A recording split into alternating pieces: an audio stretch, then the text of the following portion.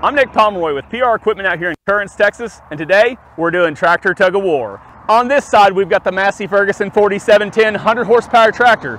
On this side, we have the 24 horsepower Yanmar SA 424. Just kidding. Obviously, these two tractors are not going to be in the same category.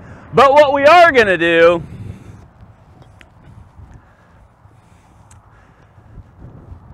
is that I want to know how hard the 424 can pull. So obviously four-wheel drive and the range matters that you're in, but we want to know just how hard this 424 is going to pull. So we actually have a scale hooked up between this chain, and we're just using the Massey Ferguson as kind of a counterbalance. Obviously it's in a whole other category, but we're going to use the Massey Ferguson as a counterbalance. We've got a scale hooked up. It's in kilograms, but it's fine for today. We're going to be metric. So we're going to see how hard this tractor is going to pull. I actually own a tractor. I own the 324, so this is kind of a personal interest to me. So more or less what we're doing is we're doing a high pressure hydrostatic stall test. However, we're not worried about the pressure. What we're looking at is how hard does this tractor pull in this environment. So I'm going to hop on. So we have the chain obviously hooked to the 4710 Massey Ferguson to the 3-point. We dropped it as low as we could to be parallel, so we weren't lifting up on the back of the tractor. And we've hooked to the drawbar on the Yanmar. So what we're trying to do here is simulate how much power am I actually going to get when I'm pulling a plow, maybe a disc, you know, dragging a log, you know, pulling a box blade. So we want to know just how much pulling power do I get when I'm doing work with this tractor. So I'm going to hop on, fire it up. Let's see what it'll do.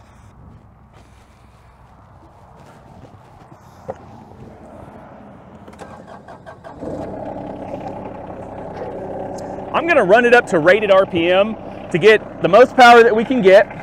And I'm going to start off by doing it in high range in four-wheel drive. And let's see what that looks like.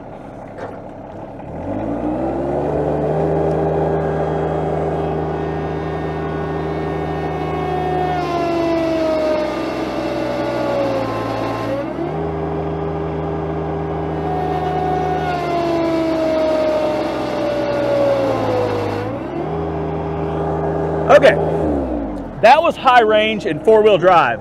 Now we're going to drop it in low range, and we're going to see how much of that power we increase. So I'm going to put her here in low range, and we're going to get ready to do this pull test again. Run it up to RPM.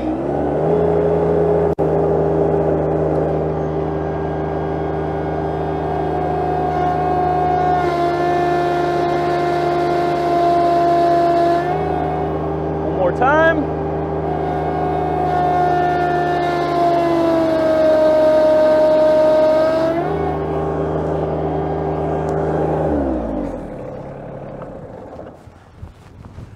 So keeping in mind that it's, I believe, 2.2 pounds per kilogram, it kind of gives you an idea of just how much more power you get in low range.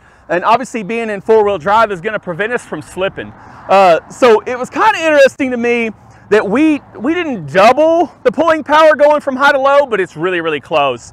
And so I thought it was pretty interesting. We're, I think, 2.2 pounds by 800, we're, I don't know, 1,800 pounds of pull from a 424 Yanmar tractor is quite a bit of static pull for a tractor of this size.